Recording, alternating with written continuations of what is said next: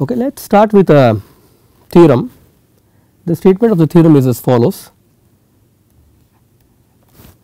in an inner product space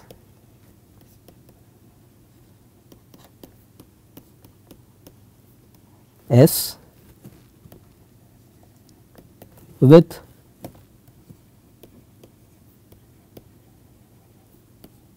induced norm,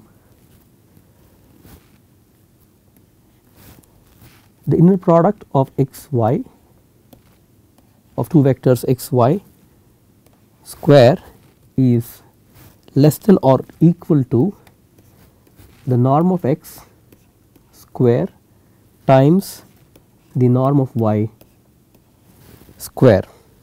So, this is the statement of the theorem. So, let us try to prove this result.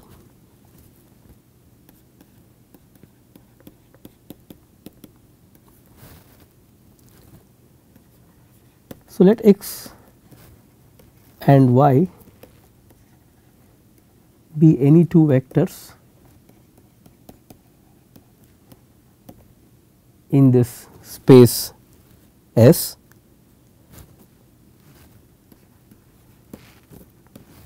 Let us choose an alpha that belongs to the set of real numbers given by alpha equals the inner product of x with y divided by norm of y square. Let us choose this quantity, we will see how this is connected. Now, we know from our basics that the norm is 0 or it is positive. So, therefore, 0 is less than or equal to norm of x minus alpha times vector y square. So, let us expand this norm. So, this is basically written as the inner product of x with x minus 2 times alpha times inner product of x with y plus alpha square times the inner product of y with y, right. So, this we will plug in this quantity alpha here. This is basically the inner product of x with x minus 2 times this is inner product of x with y, substitute alpha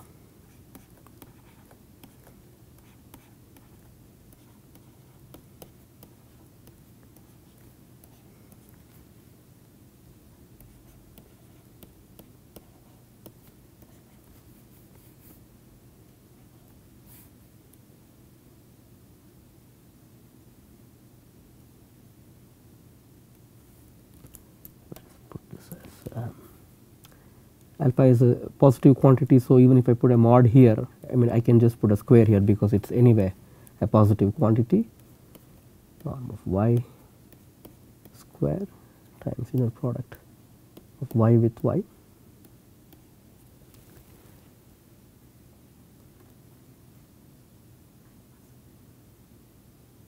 And yeah, this is an alpha square here. So, this has to be power 4. Okay. So, let us simplify this, and this is basically norm of y square. This quantity is basically norm of y square. I will just put this in red. Okay. So, this would just cancel, you have a norm of y square in the denominator, and you have inner product of x y square that appears in the numerator. So, let us just take this forward. So, therefore, we have 0 less than or equal to So, this is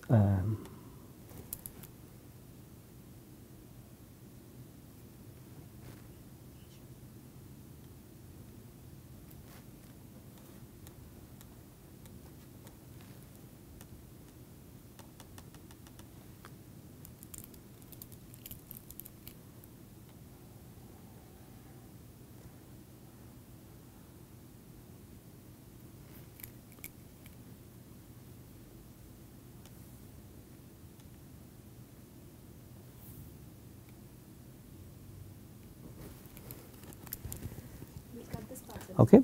So, what we have to do, yeah. So, what we do is we have a norm of x with x. I mean, we take the inner product of x with x. So, this can be written as norm of x square. This is 2 times the inner product of x with y square upon norm of y square plus the inner product of x with y square upon norm of y square. So, what we do, we go slightly down, 0 is less than or equal to norm of x square minus norm of inner product of x with y, inner product of x with y square upon norm of y square. So, I think this is what we had to establish. So, this implies that the inner product of x with y square is less than or equal to norm of x square times norm of y square, and this holds with equality if vector x is alpha times vector y. And this is a very important inequality. This is a very important inequality, and this is called Cauchy Schwartz inequality.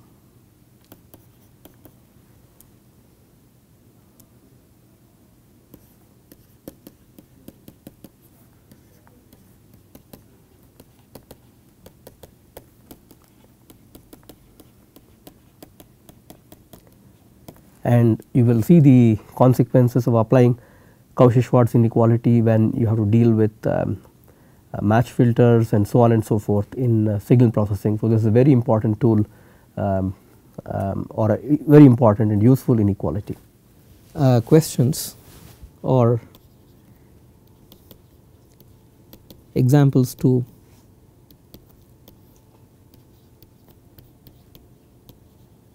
ponder upon.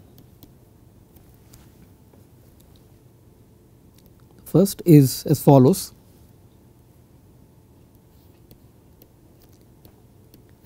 Can we use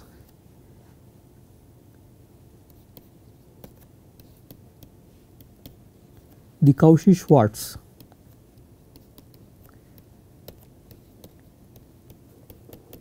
inequality to show that the correlation coefficient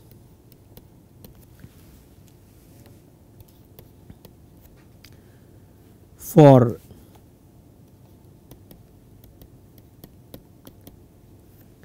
jointly distributed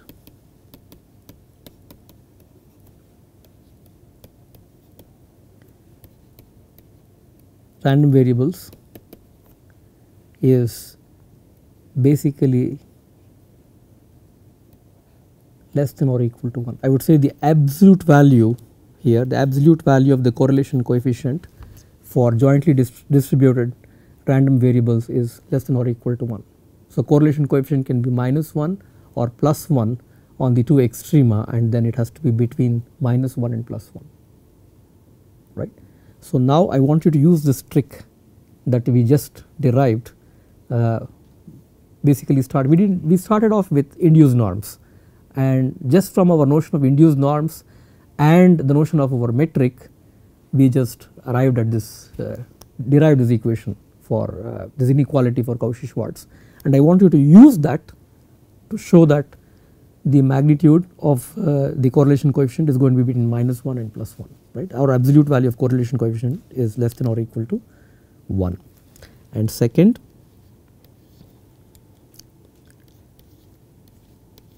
define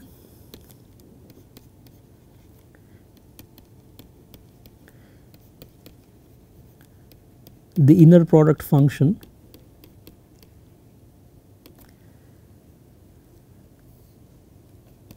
from the Cartesian product of two vector spaces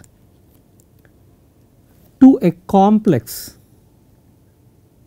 number, I mean the value that this function takes, it can be complex numbers. So define the inner product function from the Cartesian product of the vector spaces to a complex number and derive the Cauchy Schwartz inequality for this case.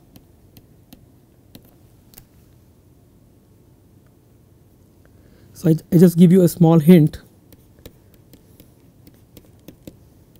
why and how you can have these inner products of complex vectors that can be potentially complex, right. For example, if I look at I times, let us take the vector in the natural basis, I is basically square root of -1, right. I in even direction, and I will take say 2I or 2 times 2 minus 3I, we can choose whatever we like, you know. This is in the E2 direction. Let us say this vector is V1 and have another vector V2, which is say 2 times I in the E2 direction, in the E1 direction, plus some quantity 4 minus 6I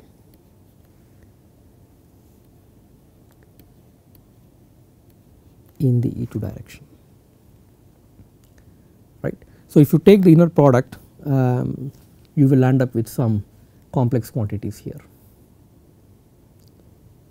So potentially, so how would you fix your function, and what is this notion of inner product for vectors that can have complex entries, okay. And with this definition, I would want you to derive the Cauchy Schwartz inequality. Now this notion of inner products can be sort of extended to functions, right, and I think I would like to state this result for functions.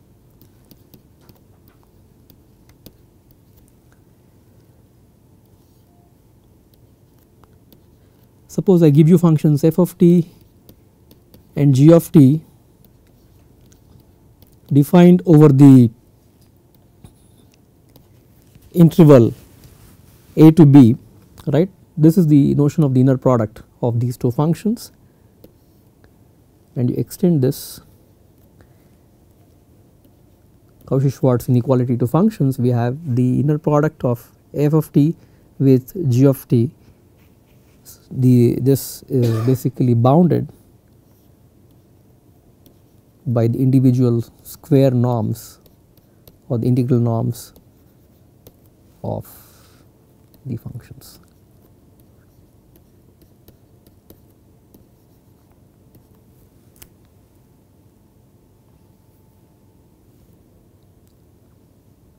Okay. So this is another property.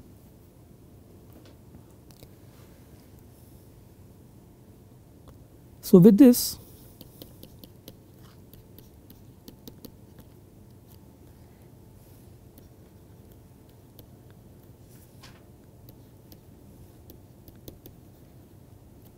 we can consider this inner product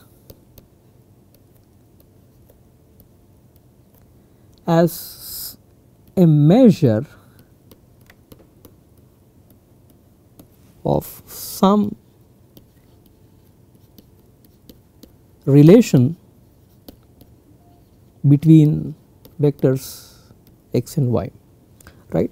To give you a hint, let us look at x plus y square, right, and we expand it out as the inner product of x with x, then the inner product of y with y plus 2 times the inner product of x with y. So, if you ask this question, when can vectors x and y, the inner product of this, be 0, right? This is a question. I mean, we just basically think about this as induced norm. We start off with induced norm, we expand this induced norm in this form, in this form. Now, this is the general equation.